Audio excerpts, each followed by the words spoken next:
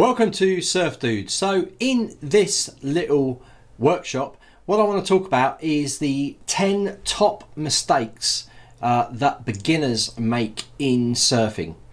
Okay, so these are mistakes that I've had problems with, and other ones were pretty common mistakes. So let's get started, and let's talk about the first surfing mistake. So the first one is not paddling enough. This is probably the most common problem that beginners or even intermediates have. That you see it every day, where they're just not paddling enough. You know, you need to give yourself a bit of time and you need to build up a bit of speed. So when you see that wave coming along and you think that's going to be perfect for me to catch, don't just sit and wait for it to catch you, because you're not going to have any speed and you're not going to get onto the wave. Okay, so what you need to do is you need to wait for it to be at least sort of 15-20 meters away from you, and you need to then start paddling. You need to start paddling quite strong. You need to be centered in the board. Your balance on the boards needs to be central, so you're not too far back and you're not too far forwards, and you need to paddle with long, strong strokes. Okay, and then when that board, when the bottom of that tail gets picked up by the wave, you need to put in those 3 extra power strokes. You need to get your body down on the wave and you need to push just 3 more strokes, and then you'll be in a really good position to be picked up by the wave and then allow you to pop up. This is the most common mistake that beginners make when they start to surf, especially when they start to break out of the white water. Okay, so beginner mistake number 2 is moving further and further back, okay, on the board. So this is a common problem. Again, people are catching the wave and what's happening is their nose is diving underneath the water. So you're purling, basically the nose of the board is going under the water.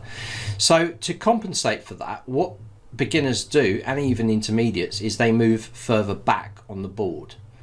The problem with this is that they might still purl, the nose might still duck, and they end up going further back. So the key to this is speed. If you have more speed, the nose of the board will pick up. So paddle stronger. If you're centrally on the board and you are balanced on that board, then you just need to paddle harder to stop that nose from dipping, because as the wave picks up, as it starts to pick up, your nose could go under, but if you just raise that chest and you paddle stronger, the nose will come back out. Okay, so you can catch it on that point before it goes under the water and pull it up. You don't need to move your position. That position that you're in when you're actually balanced on the board this way and centrally balanced, that will be enough for you to use that on every board that you go onto. Okay, so to stop that nose going down, do not try to compensate by going further back on the boards. Okay, now it could be a case that you are too far forwards on the boards, so you need to make sure that you're on that balance point. Normally, if you're laying on the board in flat water, the nose should be round about 3 centimeters out of the water. So that is point number 2. Okay, so mistake number 3, telegraph, what I like to call the telegraph pole. Now this is again a common mistake, and we've all made it, we've all been there. I still do it sometimes. To avoid this telegraph pole, which is what happens when you pop up on your board and you're basically straight legged on the board, you're like this, yeah. What happens if you have no balance? So as the board moves, you're losing balance and you fall straight in or off the back of the board, off the side of the board, sometimes off the front of the board.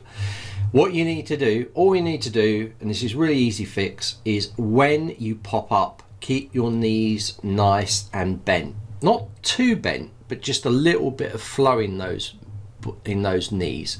This allows you to push the board out and under you as well, so it will give you more balance on the board. So to stop yourself telegraph poling, boom, straight off, make sure that you keep your knees nice and bent when you move forwards through it. Okay, so let's look at mistake number 4. So this is quite a common one as well. People make their way straight out the back too early. What you need to do is, when you're a beginner, you need to stay in that white water. You need to be practicing your pop-up. You need to be practicing getting used to standing on the board. You don't need all of the extra technicalities that come into surfing unbroken waves at this point. It is more important for you to actually be in the white water where you can easily get momentum and the board moving. By paddling, white water will hit the back of the board and it will shoot you forwards, and that will give you the momentum to then practice your pop-up and your stance, and getting used to being standing up on a board, getting those balance sensors that you can't teach engaged. After a while of being on your feet and getting used to the board and practicing just in the white water, moving the board around a little bit by tilting back and forwards on your toes and heels, you'll then start to get those balance motors that are built into us all activated. At that point, when you're confident in the white water, of course, you can start to head out back. Okay? So, mistake number 5. Stay between, if you're on a life-guarded beach, and I hope if you're learning you are on a life-guarded beach, it's really important that you do, stay between the black and the white flags. Okay, that's your surf zone. That's where the lifeguards are watching if you get into difficulties. Surfing can be dangerous, waves can be very powerful, very unpredictable. There can be obstacles in the way, such as other beginners surfing, bodyboarders, paddle boarders.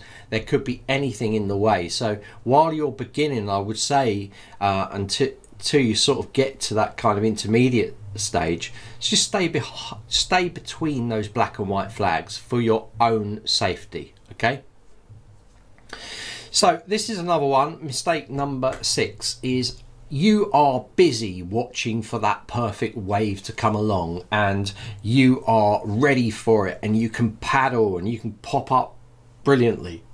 But this is a common mistake. Look at the shore, see where your exit is, and see where your obstacles are. You need to be looking as you're paddling forwards where you have exits to take that wave. Lots of people don't look, they're looking out to sea. A wave comes along, they turn around, maybe too late, they paddle, they pop up, and there's someone in front of them. Always look to see where your clear paths are on the wave. I've had it many times where I've had a brilliant right-hander, okay, and I haven't looked, and then I've looked as I'm paddling and I've gone, oh, I can't take that right-hander because there's so many people in the way, I'm not going to get through them, so I have to take a left, and I take the left and then it just closes out on me. The wave just breaks on that side because it was a right-hander. So if I'd have actually just looked and seen where it was, I probably wouldn't have taken that wave. I probably would have waited for a left-hander to come along, or I would have just paddled along to a better position so I could take that. If it's a consistent right, I could take that consistent right. So looking at where people are behind you avoids accidents happening, avoids you hurting people, especially if you've got a hard board, and also means that you will have a nice clear path to be able to do lots and lots of tricks and play around with it. So this is a really important one. Watch your exit and make sure you are not in the way of other surfers. This is just as important. When you make your way out back, make sure that you're not in the way of other surfers that could potentially catch a wave in your direction. Okay, so that's a big one, I think. Right, so we have surfing mistake number 7. Never, ever, ever hold your board in front of you when you're going into the water. This is, and I've done it, I've done this a few times, and I've nearly knocked myself out, especially in the more powerful winter waves. If a wave, even a small wave, hits your board, if you're holding it in front of you, because of the surface area of the board, it will be whacked into you. and knock you over. Always hold your surfboard to the side of you, okay? Whichever way you want to hold it, to the side of you. Lift it out, but never hold it in front of you. This is really important, guys. So I'm trying to give you surfing mistakes here that are some of the less common ones that I think are really important for beginner surfers and maybe intermediate surfers. Okay, so if you're an older generation of surfer, and I'd say even if you, any age actually, you should always warm up before you go surfing. Before you even get in the water, you should do stretching exercises. You know, they don't have to be long, 5 minutes, just to warm yourself up, to stretch those shoulders. Look at our fitness guide to see our common exercises that will make it much more efficient for you to speed up the time on exercising and then get into the water. You need to be limber. You need to stretch some of those joints that could be pushed in some of the maneuvers that you try to do, or even some of the ways that you fall off the board. You need to be stretched so that you don't hurt yourself.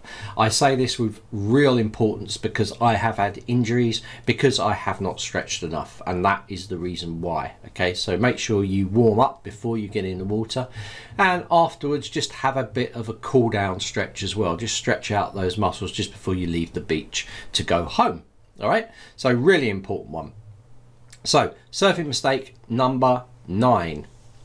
If you're new to surfing, if you're a beginner or you're not experienced, get a soft board. Okay, get a nice big soft board, because you want a softy, okay, or a foamy, people call them, because, you know, although it looks cool carrying a nice hard board, short board, you're not going to progress. You need a big board. So you can look at our surfing guide on softboards and download that cheat sheet if you want to, because I have a guide of what size you need. Normally it's about 6 foot. You need sort of 8 to 9 foot board. Okay, lots of volume. This will help you in a few ways. Because you haven't built those muscles up for paddling, you're going to be able to paddle faster with a softboard. You also, if it hits you or someone else on a softboard, it's not going to do as much damage because it's soft. Okay, so you can have a lot of fun with a softboard, and you can even ride fairly big waves like 4 foot, 5 foot waves, you know. So softboards are the way to go when you're a beginner, even to an intermediate. And I use my softboard all the time when there's small wave, and they are pretty cool because it's so easy to paddle, you know. So don't try to look cool surfing. You know, if you're a beginner surfer, get something that's going to work for you to progress you to that next stage before you can jump onto a hardboard. And even when you go to a hardboard, you want a nice big hardboard. You don't want to just jump straight down. If you're using a 9 foot softy, then you can go for a 9 foot or 8 foot 5 hardboard, and then, you know, after a while, when you get competent, you could drop that down to 8 foot and progress down. Don't just go and buy yourself a 6 foot fish or something straight away. You know, just don't go and buy that straight away, because you're going to, it's completely different. It's much more unstable. It's harder to paddle. There's other more advanced techniques you've got to learn, like duck diving. You can, once you get up, you can turn and move a lot quicker, but it's going to be more unstable. You need to be building up that physique to be able to paddle, and also that stability. Those kind of balance motors need to be working with you. You need to find different pitches and to catch it at different places of the wave. Do not jump down to such a low length board straight away. You need to be keeping it big. Okay, so mistake number 10. If you are new to a surf location, definitely talk to the lifeguards or the locals about potential hazards. You know, this does two things. The people get to know you, you know, so you're making friends, you're finding out the hazards, and, you know, those people also know that you're new to the area, so locals will be able to spot you if you're having trouble or you're in the wrong place. So always a good thing to ask people, and you know, most surfers really want to help each other anyway.